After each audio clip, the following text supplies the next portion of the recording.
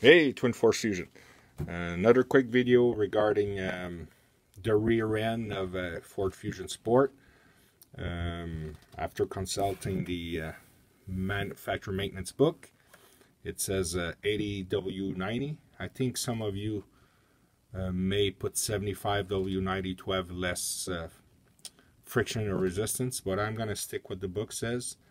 And actually, if I look at the three different countries, Mexico, US, and Canada, it's all 80W90. Even if they have a different code, they should be exactly the same. Now, the factory oil, it's not synthetic, but it says like a high-quality gear oil. So, what it means, I don't know. But I'm going to go with the full synthetic one. It's from Total. It's actually a very good brand, especially in Europe. And here I live in a province where there's some European tendencies still exist. And so I went with Total. Nothing against other brands, but this is what I use.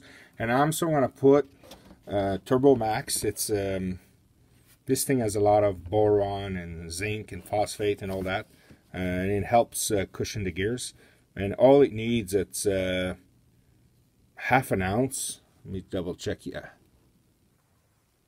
Yeah, half an ounce per quart. So I don't even know if the rear end will take an entire quart, but I think it's like 800 milliliters or whatever, but it's almost a quart. So I'll put half an ounce in this thing, try to shake it as much as I can, and I'll fill the rear end.